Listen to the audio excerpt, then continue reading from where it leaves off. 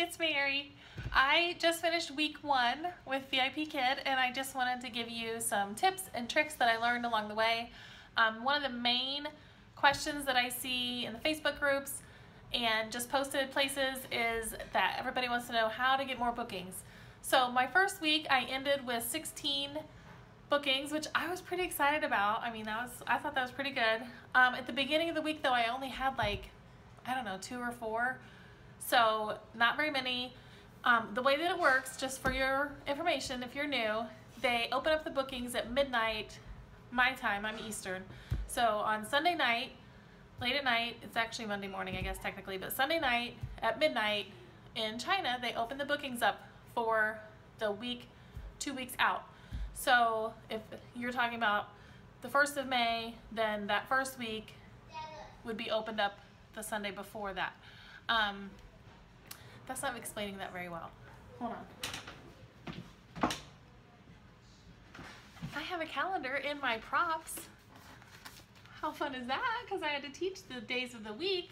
So for example, this Sunday, they're gonna open the bookings for this week.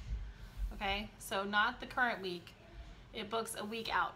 So anyway, my first week, I didn't have very many bookings, and it's probably because those had already been filled up from, you know, the Sunday before that when I wasn't even available.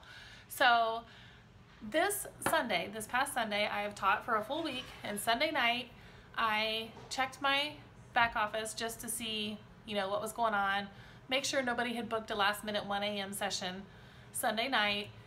And when I refreshed my bookings for the week, I had 22. And I was like, oh my gosh, that's so exciting. And it was only like 12:05 a.m. So in 5 minutes, I got 22 bookings for this current week. But then I scrolled ahead to the next week and I had 48 slots filled in 7 minutes. 48. So here's my tip. If you are not getting bookings, you need to look at the times that you're offering. So when I first found out about VIPKID, I was thinking, oh, I'm gonna teach from 9 to 1 a.m., get the kids to bed, don't have to do anything, you know, I can just teach late at night. But that's not really the prime time.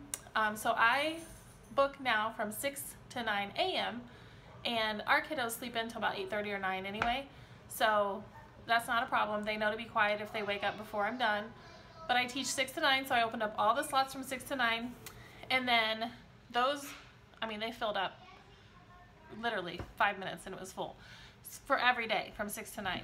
And then the other thing that I've discovered last week, which is why I ended up with 16 my very first week, on Friday I just happened to have like a 2 a.m. booking, and so I stayed up that night and I thought I might as well just open up all the other hours, right? If I'm going to stay up, I might as well be teaching. So I went ahead and opened all those other hours on Fridays or on Friday, and I got a lot of last minute bookings, which is fun because it's even more money. So that was a fun little thing that happened my first week. So now my schedule that I'm kind of settling into is 6 to 9 a.m. every day. And then on Friday nights, I'm actually going to stay up all night. You know, I'll just do the night shift. I'll just pretend I'm one of those people that works the night shift. So I'm going to stay up all night on Fridays, which I already have a lot of it booked next week. I have 48 bookings, so a lot of that is on Friday. I'm hoping to get more last minute ones in the middle of the night because that's their Saturday afternoon. And then I'm going to sleep, you know, Saturday from like 9 to 1 and then be with our kids and family and have a good day. So that's my tip. If you're not getting bookings, it's likely the times that you're posting because I'm brand new. So there's no other reason that I should have had all those bookings that week except for that I had the prime times open. Some people did say to adjust your profile picture, and I did do that. I just picked one that I liked better. I did not change my video, and it's very basic. Like I probably should change it, but I didn't.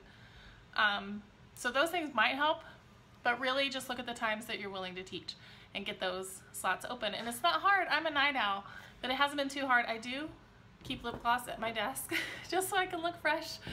You might have to put on makeup again at 3 a.m. if you're teaching through the night, but it's been worth it. I think it's so exciting to look at that payment tab and see how that's adding up already. So hopefully that helps you get your bookings, and hopefully you're having a good week as well. And I will talk to you soon.